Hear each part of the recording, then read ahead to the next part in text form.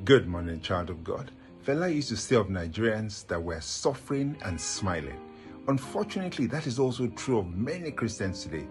Ecclesiastes chapter 7 verse 7 says, I have seen servants upon horses and princes walking as servants upon the earth. May that not be our portion in the name of Jesus. Why? Because the plan of God is for us to multiply, to have dominion, and to replenish the earth. Child of God, it is time to SORO, SOKE, like the youth did. All authority in heaven and on earth has been given unto us. Let's go ahead and use it. 2020 is not yet over.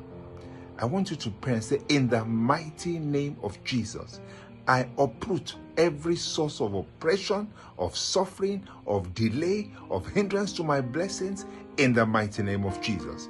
As you continue praying in that light, I pray that before the end of this year, you have a great testimony in Jesus' name.